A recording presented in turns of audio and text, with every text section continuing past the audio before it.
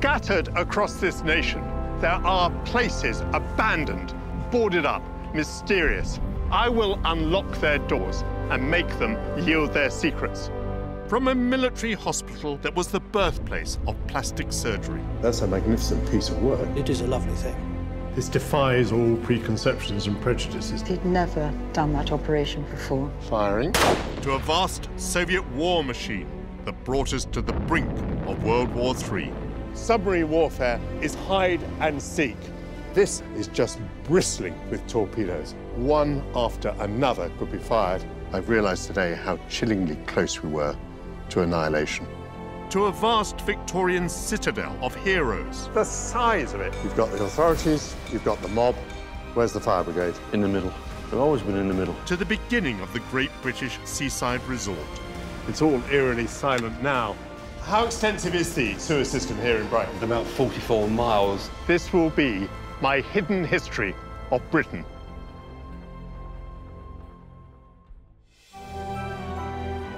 In this episode, I step inside the People's Palace, an abandoned cinema from the 1930s.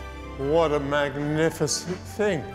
How absolutely spectacular. To discover how it helped us through our darkest hour. I remember vividly thinking, he's mine. Slow, slow. I dread being asked to dance. And find out what it meant to generations who came here to lose themselves in movies and music. We danced to meet the girls. To Karen, love from the Beatles. What remains inside of all that razzle-dazzle? There's only one way to find out.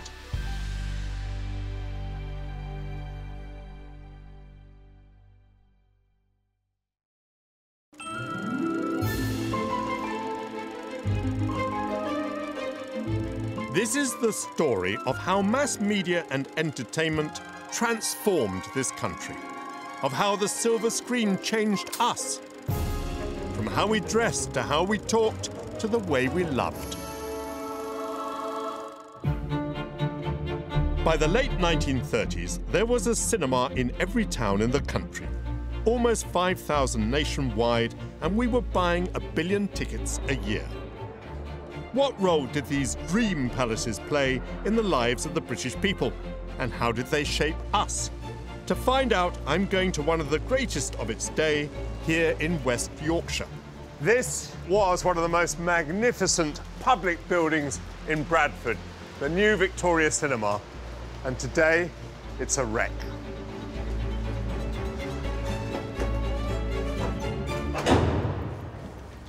In 2000, the new Vic closed its doors for the last time. It's lain empty and abandoned ever since. Outside, it's a very wet day. And inside, the water is coming through with the same intensity as it's raining outside. Very sad.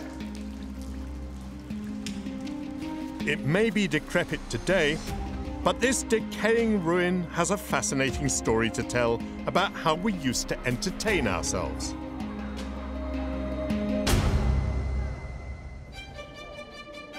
When this cinema opened in 1930, it was the largest and most luxurious in England outside London. And it was a trailblazer, the first cinema built for talking pictures at a cost of £250,000, a mind-boggling sum at the time.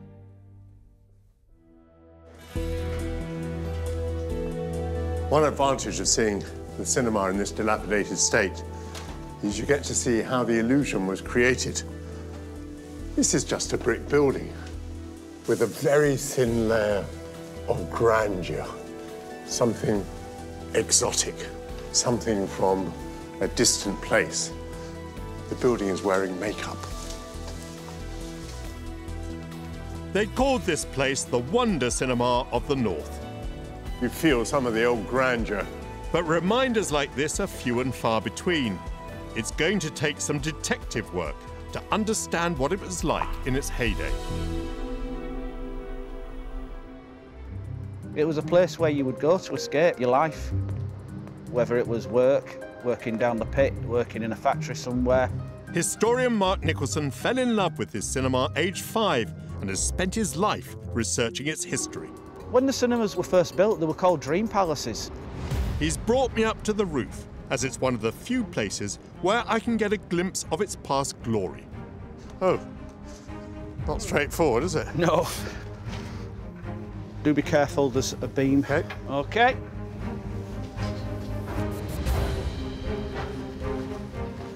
These are the roof girders of the New Victoria Theatre when it was first built back in 1929 and 30. And we are now beneath what was the auditorium dome.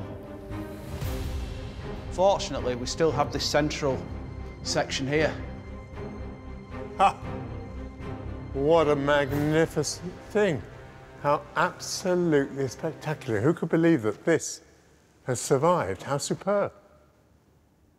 It's one of the wonderful things about the original theatre because it was designed that no matter where you were sitting, if you were in the cheap seats at the front stalls or up in the upper balcony, you would still have a magnificent view of marvellous architecture like this.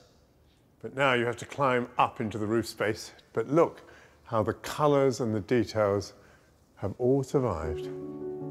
This discovery really brings home how grand cinemas used to be, and how they brought together people from all walks of life. I can only assume that an impressive dome like that had an equally impressive auditorium, but it's going to take some digging to find any trace of it. None of the beautiful original decor is left. It's been rather hideously modernised. In the late 1960s, it was redeveloped as a multi-screen complex. Here is a real historic artefact. The seat prices ranging from 2 shillings, of course, 2 bob, up to 3 and 9. Even 3 and 9, the most expensive, that's less than 20p. I remember prices like that. Mine's a gin and tonic, please. This is one of the screens that dates to that 1960s refurbishment. And I'm guessing we're now at the top of the old cinema.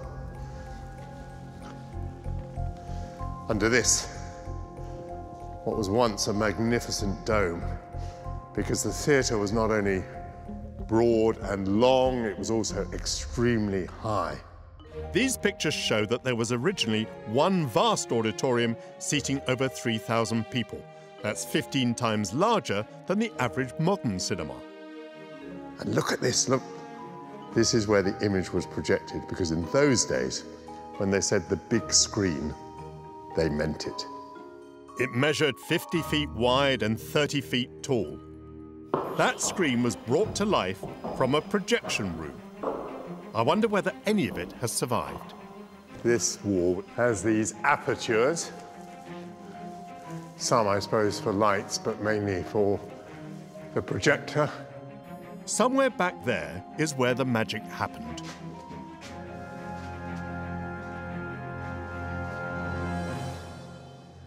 Unmistakably, the projection room. Look at the scale of things. The reel sat on there, and all this industrial-sized machinery to make it work. Some old film here.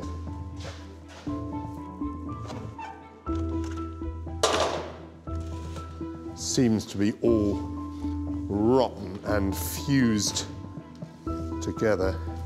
Just get an idea of the perforations that powered it through the projector. The technology that enabled you to put one image after another, each just minutely different from the one before, creating the illusion of movement and then of sound, a kind of magic that people came to the cinema in thousands to see. More large-scale equipment. When I first came to the cinema as a child, and this will seem ridiculous, it took me a while to realise that the images on the screen really were of an exaggerated size. Big people, big faces, big eyes even. It was the first time I learnt the expression larger than life, which is really, of course, what the cinema is.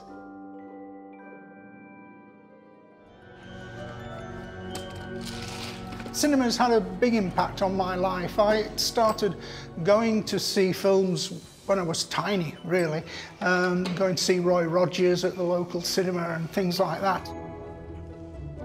Dion Hansen used to be one of the top projectionists in the world, working for some of the biggest names in the business. It was the thing that you did. You always went to the cinema on a Tuesday night. Tuesday night was cinema night. Today, he and his colleague Alan Foster work to restore magnificent machines like this one. You followed the red carpets around the world, did you? Yes, yes. I did the Cannes Film Festival for 15 years, Venice Film Festival, 25 years. When we were doing the screenings, I quite often sat with the film director, so Spielberg and people like that. I think my most favourite one was with Barbra Streisand, sitting with her watching Yentl. That was fantastic.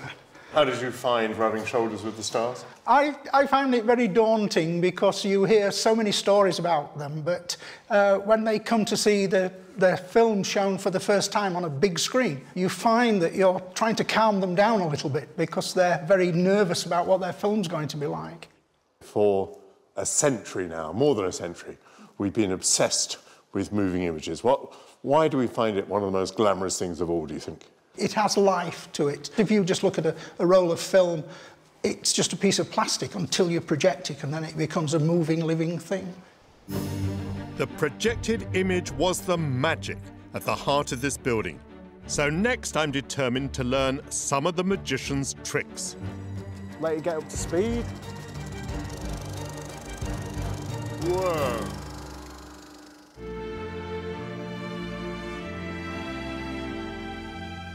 This is the abandoned shell of one of Britain's grandest picture palaces, the New Vic in Bradford.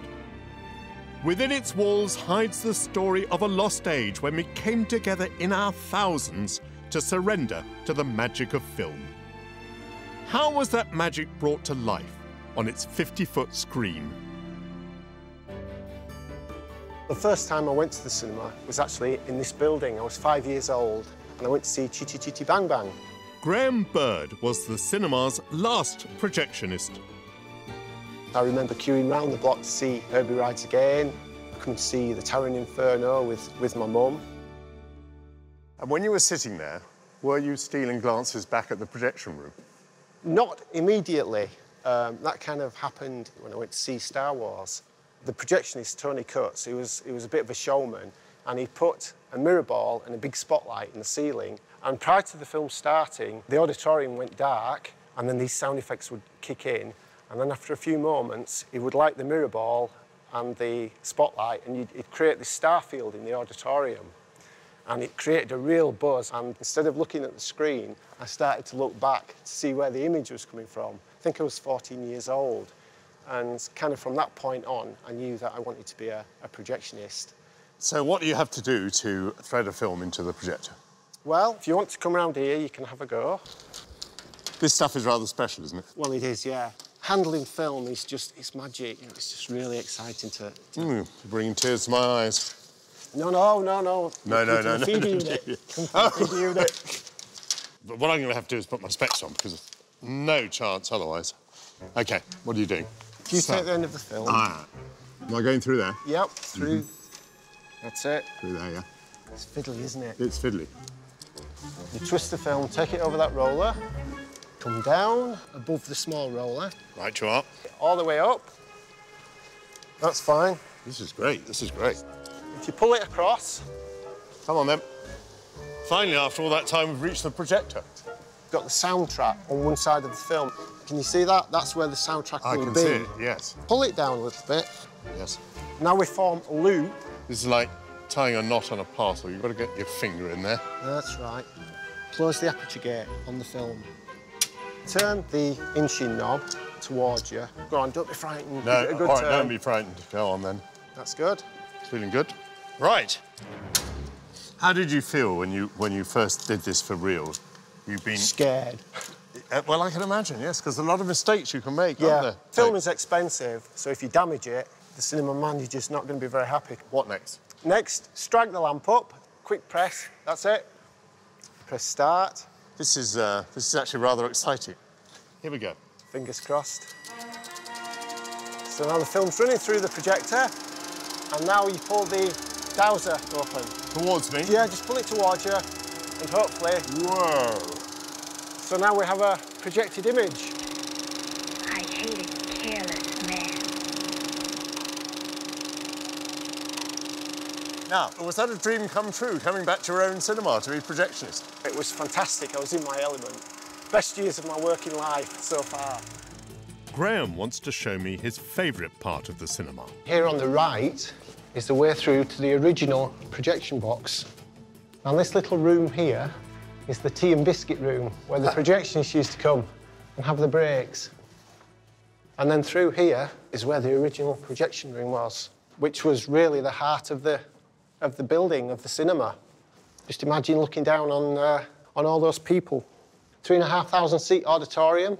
Now, you're talking about the days when this was a single, huge theatre. Yes.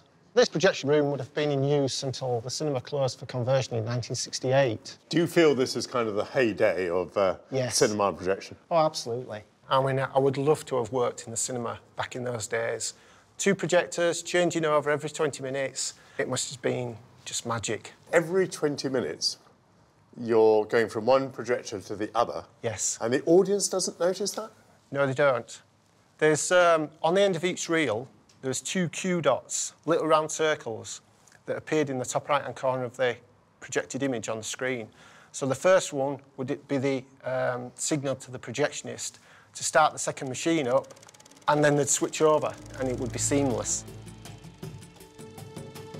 As we sit in a cinema with a beam of light passing above our heads, we rarely think back to the projectionist, part mechanic presiding over his whirring apparatus, part magician converting stills into moving images and synchronized sounds, and with someone like Graham, very sensitive to the audience, part impresario. The New Vic was the most advanced cinema in the country. It was the first to be purpose-built for talking pictures. Historian Mark Nicholson is taking me underground to hunt for some of its more surprising technical innovations. Where do you think you are? I haven't a clue. Well, if you can imagine, back in 1930, the air wouldn't have been very clean in the cinemas, lots of people smoking, and it was important for a building of this size to have good, clean air. You're actually in the chamber that washed air before it was sent via these extractor fans behind me up into the cinema building. I've never heard of such a thing. How do you wash air? This brick wall behind this grille, this is an outer wall, and a little bit further up at street level, there's a grille, and fresh air from outside was drawn into the building. It would come through here, and this space that we're in at the moment was full of jets that washed the air that had passed through with atomised water. And that was 1930s technology? Yes. This building was put together as an example of all the latest cinema innovation. When the New Vic was built, Bradford was a thriving industrial city, its air thick with fumes from its coal-powered textile mills. And it was wealthy. It's been said there were more Rolls-Royces here than anywhere else in the country. This building is a relic of those glory days. This must once have been a beautiful room. 8-sided, so we must be inside the tower with windows onto the street. But here, water penetration has brought the ceiling down, revealing the complex beamwork above. Still some remnants of the beautiful frescoes and decoration. I'm an inch deep in water here. Although the New Vic is starting to come into focus, there are whole areas of this vast complex where I haven't set foot. Look at this. This is the best condition that I've seen so far, with its glass panels and the ornate surrounds pretty much intact. And here the floor has been panelled over.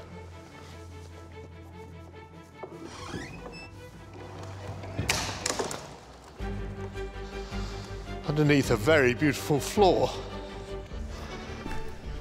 The floor is sprung. And I've seen this in my book. There. This was once a ballroom. There's now no trace of those beautiful chandeliers, the panelled ceiling. And I found this as well. The new Victoria ballroom. Tea dances daily, 2 shillings. Dinner dance, 3 shillings and 6pence. Really tells us pretty eloquently what a very fine ballroom it was. And the only mystery is, why did a cinema have a ballroom? What I do know is there's a great tradition of music in the movies, and that the 1930s was the golden age of the Hollywood musical. These spectacular routines feature swing dancers Ray Hirsch and Patti Lacey, and they're showcasing a variety of extraordinary swing steps that were immensely popular at the time.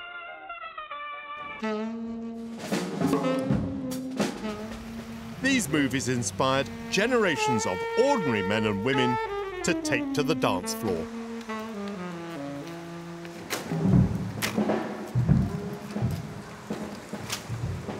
A group of local vintage dancers and former Newvic regulars are going to bring the Newvic's ballroom back to life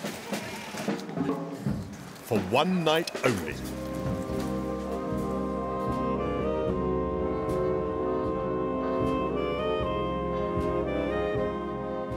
What is your earliest memory of this ballroom? Well, we came dancing here when we were young lads, when we were 14, 15 years of age. I'm 90 now. Were you struck by its glamour? Yes, it's a long time ago. And we danced to meet the girls, and we were learning then in those days all the popular dances. And we liked the tango, that was very special. What does it mean to you, the building? I met my husband here that came dancing here. It was wonderful. Did you go to the cinema too? We go to the cinema. We went once or twice a week. Did you? We went nearly every Sunday. This is the ballroom of what used to be a cinema. Now, do you think there's a connection between people's wish to dance and seeing brilliant dancing on the screen? Yes. Yeah? Who was inspired by a movie? I think all the Fred Astaire ones. Yeah. All the Fred Astaire. Swing Ginger Star. Rogers. Anyone else inspired by a movie? Grease. Grease. Singing in the Rain. Singing in the Rain, all that business. Yeah. Oh, now you're talking.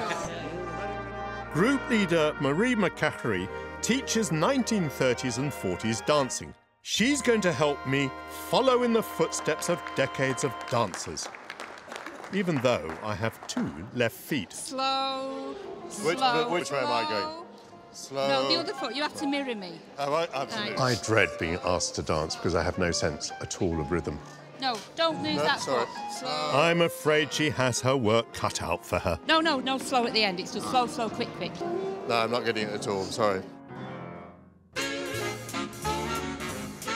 Across our nation, picture palaces like Bradford's New Vic stand as reminders of a lost age, when we came together to be entertained. I want to find out what this place meant to generations lured here by the silver screen, and to those drawn to its ballroom to lose themselves in music. Slow, slow. Quick, quick. No, put that foot behind. Keep that foot where it is. Right. Slow, slow. Quick, quick. No, don't lose that foot. With Slow. vintage dance No, enthusiast slow at the Marie end. McCaffrey, I'm stepping into their shoes. How are we relating to each other meanwhile? What do we do? So we're like this. So slow, slow, quick, quick, slow, slow, slow, quick. Next time we go round, swap hands.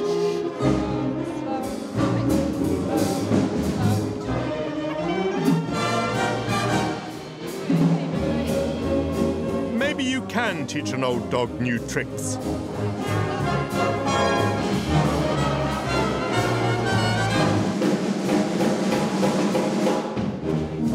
Right, do this one, just in and out.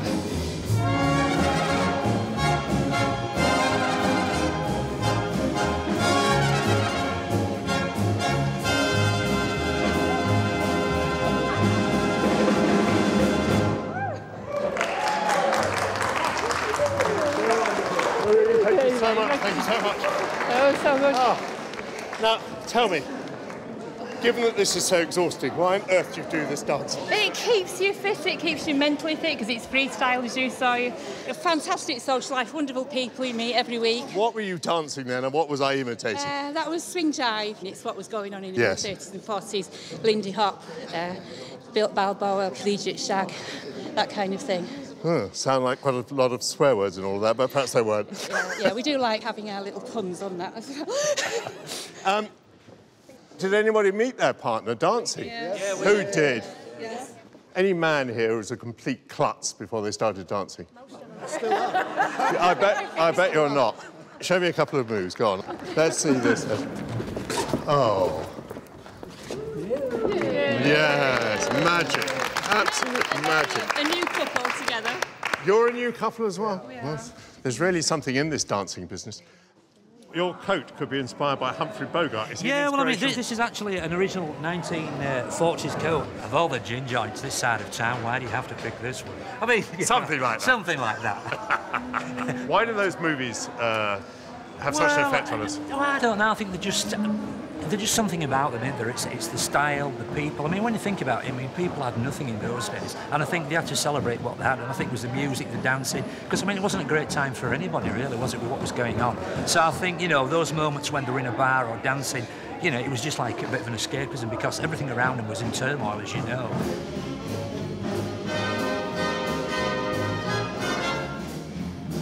In 1939, Britain was engulfed by war. And in August 1940, Hitler's Luftwaffe rained bombs down on Bradford.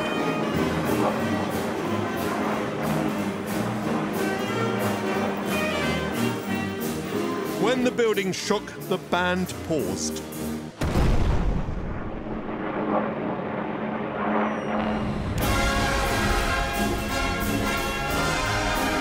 Then, in full Blitz spirit, the jitterbugging continued while the raid devastated the city.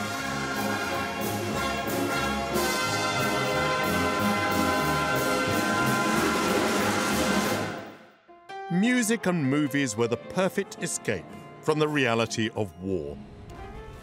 More than 25 million cinema tickets were sold every week. In a world strained by international conflict, citizens... But cinema was also how people received news of what was happening at the front.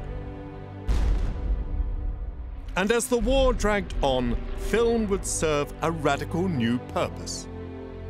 The War Office would film personal messages from frontline troops in Asia. How about the Yorkshire pudding now? Hello, Madge. How are you? Their families back home watched them in the local cinema. They all look so brave and so positive, don't they? Yeah. Well, they were. Oh, wait, Mother and Dad's bed. You're on.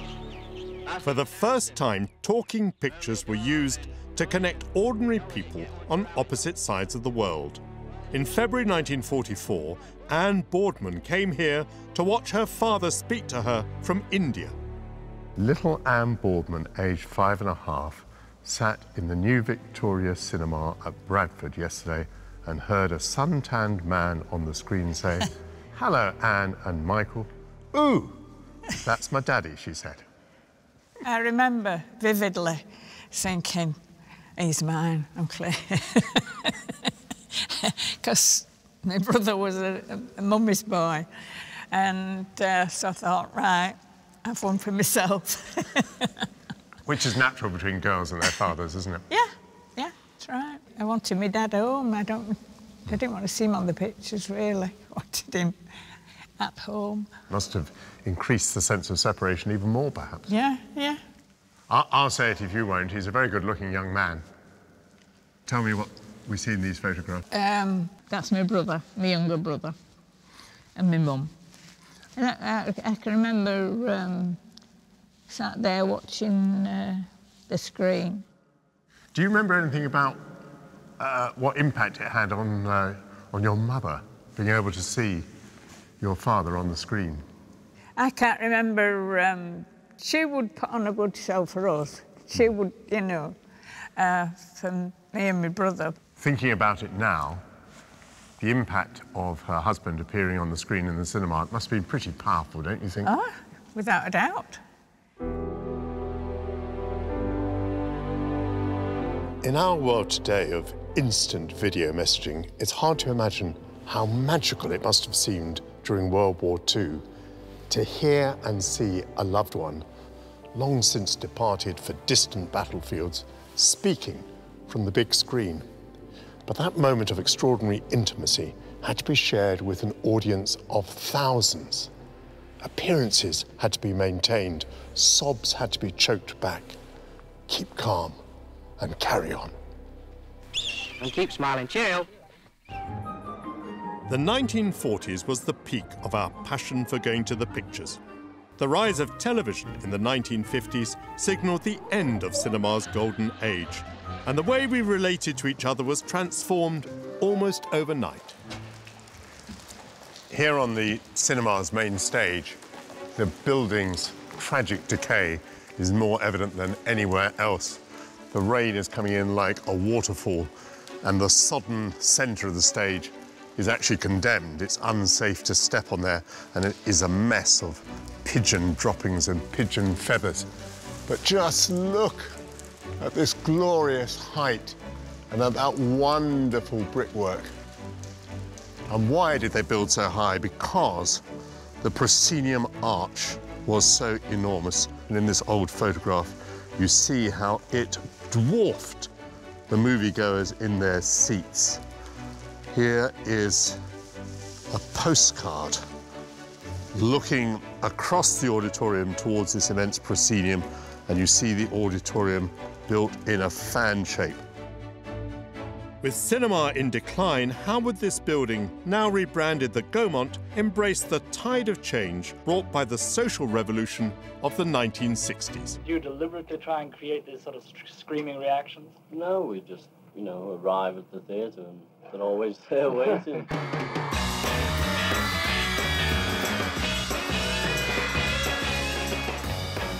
Although it's dark and stark now, I can see all the screaming girls there in the auditorium.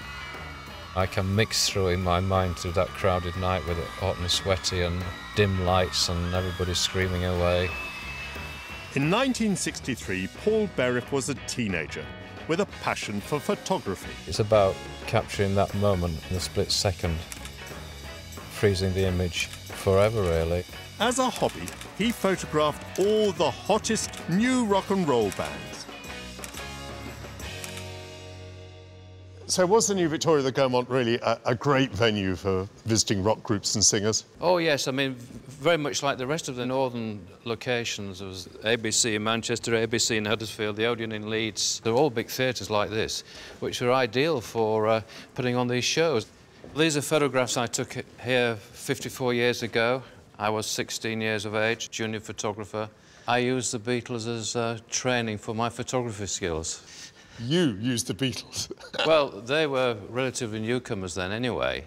Where were you standing when you got this image? I was on the right here, looking across the stage, and the great thing about the cinema here, as it was, they've got these lovely drapes, which was fabulous for photography.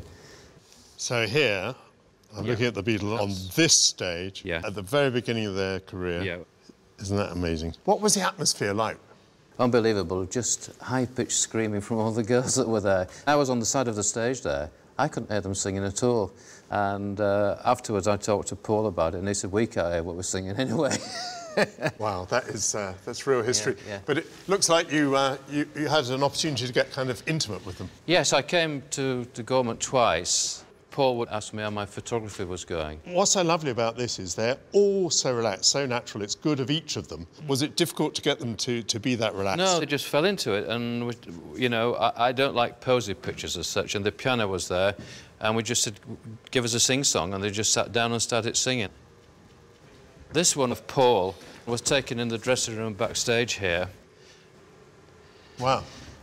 It's a great image. Do you regard this as one of the special moments of your career? Not long after this, I became an official press photographer, and all these disappeared into my attic. Really? And 45 years later, I found this box with 600 negatives in it, About 100 were the Beatles and Rolling Stones, Hendrix, Pink Floyd, you name it. To think of this place as a cinema is to underplay it, and the day that the Beatles performed here is an important moment in its biography.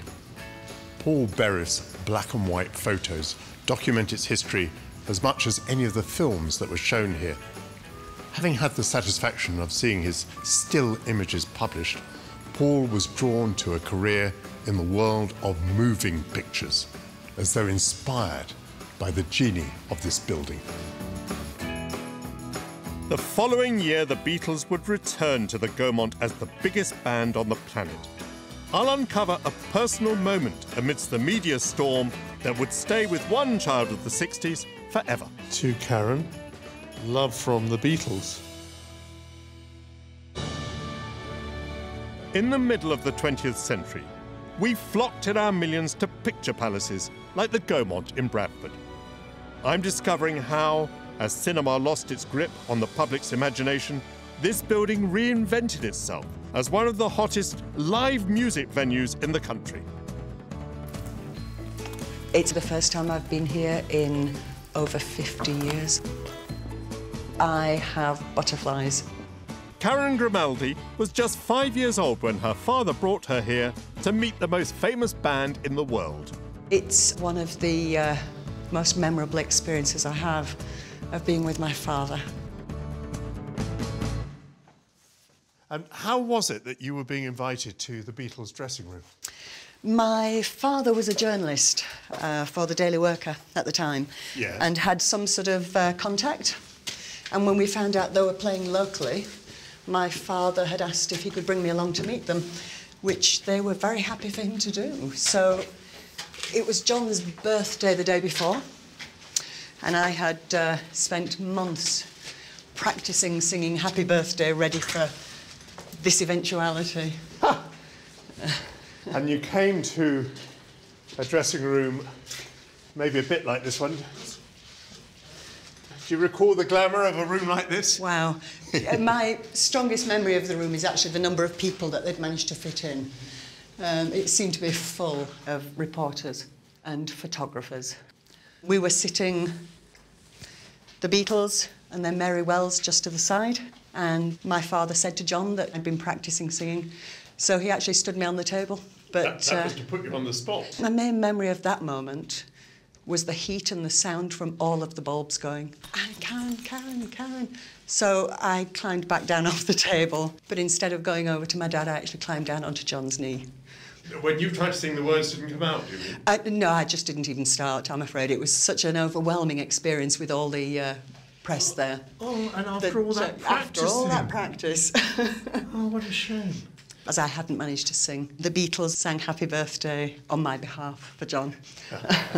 And do you have any mementos of it? I do actually. Let me hold that for you. Thank you very much. A few days later, we received a beautiful photograph, which I've obviously cherished ever since, and another photograph with autographs on the back.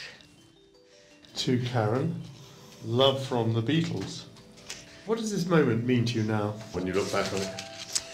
Unfortunately, 4 years after this, my father tragically died, and this became a wonderful link to my father and something that we did together, which was hugely momentous. And it's very precious to me. History comes in layers, as this building demonstrates. Here was a momentous public performance by the Beatles, a national event, but within it, a little 5-year-old girl tried to sing Happy Birthday to John Lennon, and that now supplies her with her most precious memory of the brief time that she and her father got to spend together. For 70 years, Bradford audiences lost themselves here in the magic of film and music.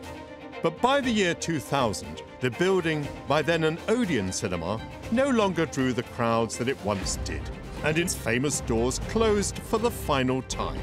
All grandeur is transitory, and here vegetation has attacked the building, making it feel more like a ruin from the Roman Empire or the Peruvian jungle than an old cinema. It may have been the end of an era, but this building would unite the people of Bradford one more time. What's going on the screen behind us now?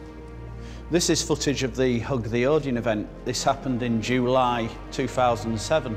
Mark Nicholson and Lee Craven campaigned to save this piece of British history from demolition. We used to receive a lot of letters and emails from local people that were following the campaign, and one of them wrote, if anyone cares about this building, they should just come down to the centre of Bradford one day and hug it. If we just call for some marshals, just to make sure that everybody is holding hands all the way around the building, please. About 1,000 people actually turned up on the day. We encircled the entire perimeter of the building, including the land at the rear. It was just amazing, you know, triumph. How did you feel when you heard that it was under threat of demolition? Quite sad, because I loved the place when it was a cinema. The regeneration company that owned the building was saying there was nothing worth saving about it. All of the original architecture had gone. It was just a decrepit death trap that had a 30-year lifespan.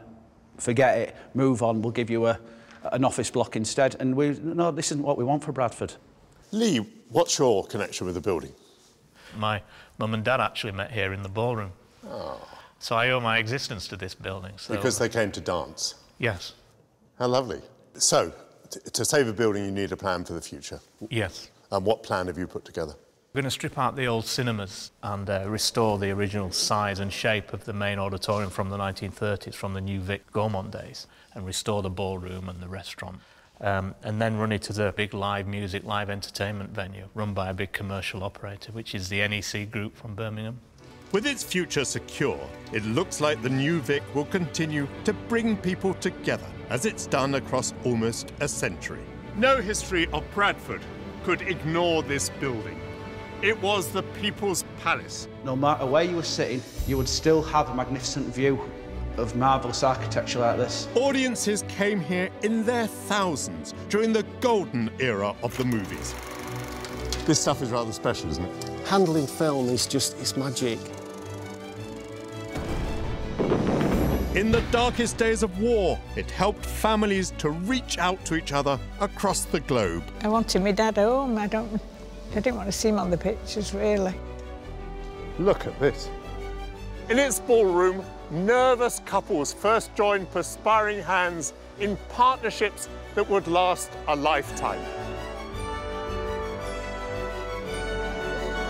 Yeah, magic. You're a new couple as well? We are. Yes. There's really something in this dancing business. At a time when nearby Liverpool was the world's leading musical city, singing legends graced its stage. What was the atmosphere like? Unbelievable, just high-pitched screaming from all the girls that were there. It's now a pitiable ruin, but the aim is, as the Beatles might have put it, to get it back to where it once belonged.